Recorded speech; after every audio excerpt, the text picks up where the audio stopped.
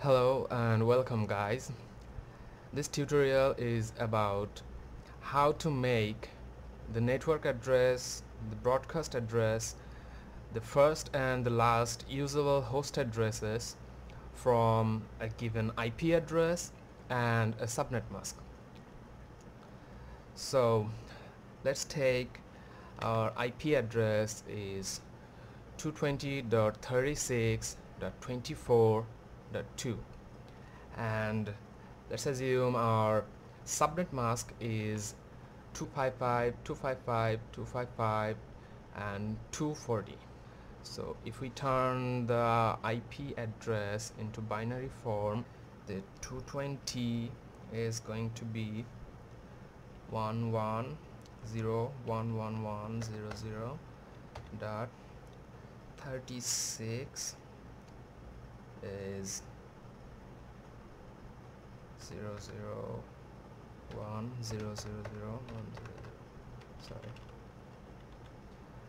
and then we have 24 011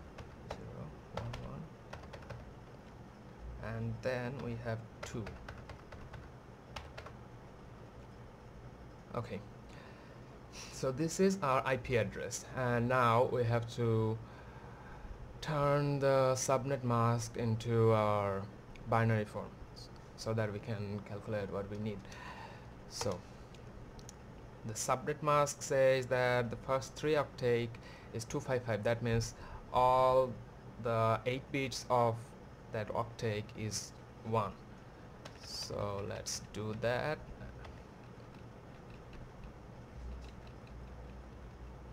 Okay, the first 3 octet is done because it's the same, and the last octet says it's 240. So if we turn 240 into binary, we get 1111 and then 40. Okay, so this is the actual subnet mask that the machine reads, and this is the actual IP address that the machine reads. How it actually works is it does apply a AND operation to each bit. That means the first bit to its first bit, the second bit to its second bit, and if we do that, we'll get the actual network address. And actually, by applying the AND operation, this is how the computer actually gets what its network address is. So let's do the same. So this is going to be like this. Actually, whenever we have 2 ones, sorry, we have to just make it 1.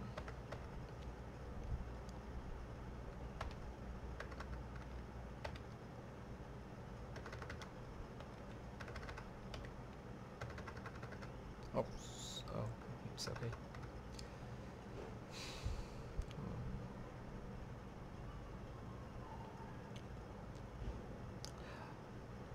Okay, so this is what we got. So this is our network address.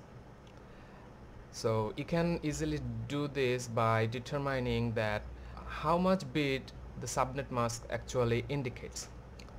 So here the subnet mask actually says that the first 24, then 28 bit. The first 28 bits is enabled, and then the last 4 bit is disabled.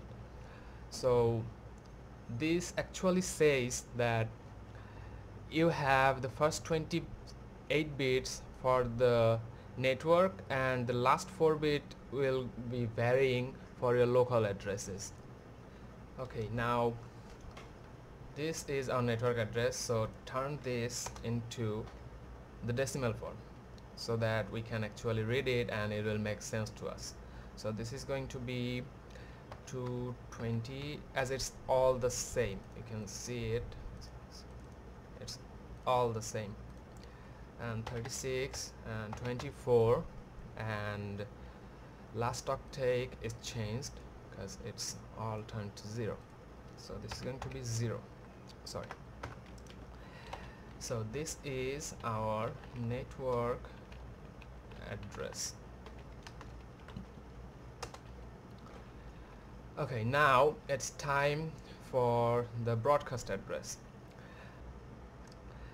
What we're gonna do is to take the network address and turn the last 4 bits. That means the bits that is using for our local addressing. We'll turn this into 1. Sorry. Okay. By doing this, we got our broadcast address. So let's just translate it.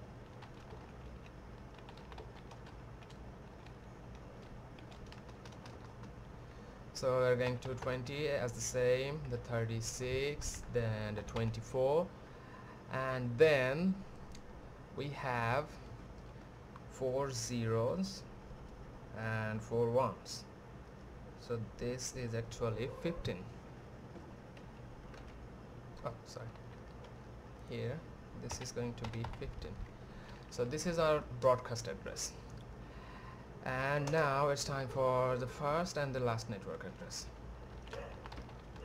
So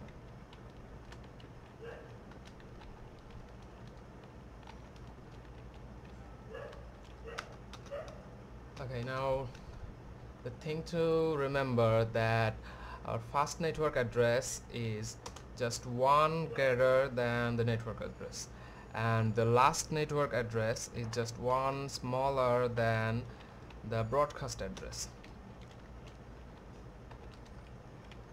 So the first network address is going to be 220.36.24.0 plus 1, so 1. And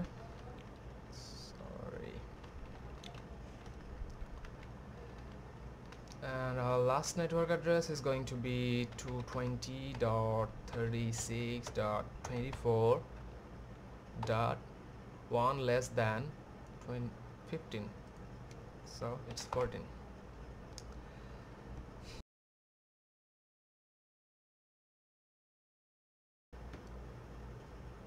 Okay guys, so there's another form of question that you'll often face in the exam, and that is to determine all the same things: the first, last host, the network address, the broadcast address, but with the IP and the prefix mask.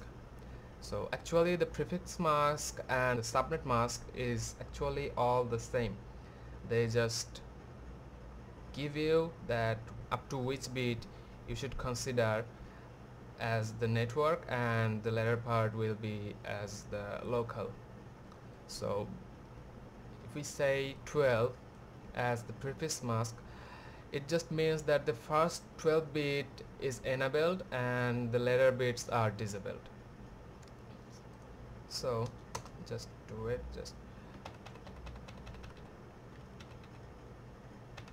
so this 12 bit is enabled and the later bits are zeros. 3, 4, 5, 6, 7.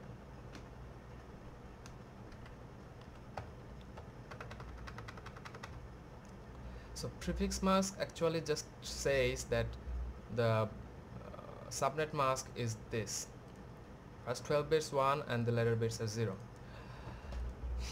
Now what does the IP says? The 172 means 0, oh sorry, 1 0 1 0 1 1 0 0, and 16 says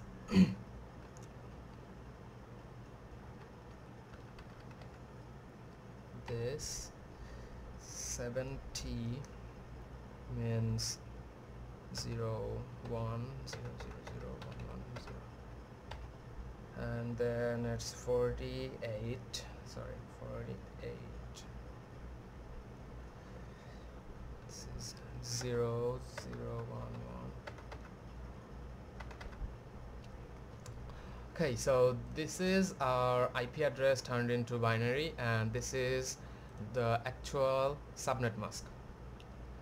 So here exactly the same, just we have to do the AND operation, but to be simpler and to save the time, we can just take that we shouldn't change the first 12 bits, which is our prefix mask, or you can say the subnet mask.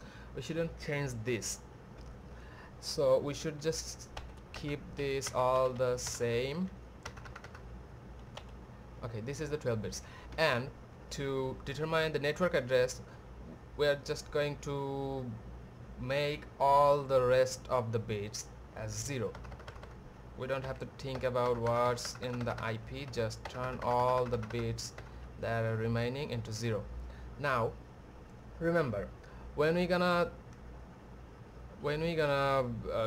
break down the IPs and the subnet mask, whatever, we can break it in between the octets, but as we're doing here, we broke it right here in between the octets on the 4th bit. But when we're going to turn it into the decimal form, we're going to take all the octet as a whole. So we shouldn't just think that this is 1, because we started breaking down at this point. We'll just take this whole 8 bits and just think that this is the 1, 2, 4, 8, 16, 32, 46, 128, so this type of form. Okay, so I'll just convert it. So our first octet is totally okay, it's not changed, so it's 172. Then technically the second octet is also not changed, because we didn't change the first 12 bits and it only has the 1 in the 12th bit, so this is also the 16. And so these octets are changed, so these are all turned into zeros, so just 0.0. So this is our network address.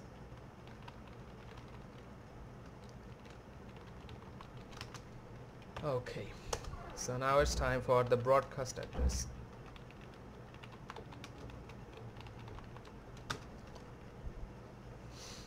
So just like before, we're going to turn all the bits after this 12th bit into 1. So these bits are going to turn into 1. So let's start.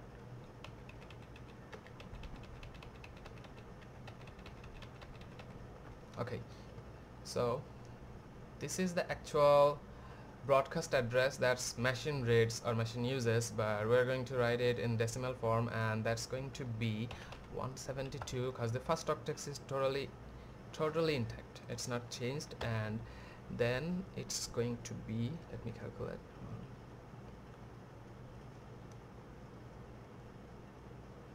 so it's 5 ones. Okay, it's going to be 31, and then all ones in all the 8 bits, so it's going to be 255 and again 255. This is going to broadcast address. And then the network, the first usable host address. Again, I'm doing the same mistake. First host is actually just like the before, 1 plus the network address, so it's 172.16.0.1. The last host address is just 1 greater than the broadcast address, just like before, so it's 172.31.255.254. Oh, there's something else that often has to be answered, that is, suppose you're given the IP, the prefix mask or the subnet mask, whatever, then you have to answer what's the maximum number of the host address that this network can contain.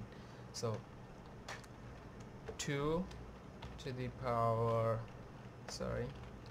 just 32 minus whatever the prefix mask is, and then minus 2, because we have 32 bits but our prefix mask or subnet mask is reducing that to this amount.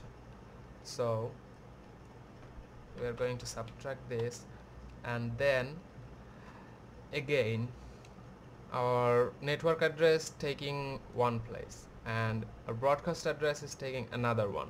So from the total capacity we were not getting these two addresses, so the total range of the host addresses is going to be 2 less than the whole capacity.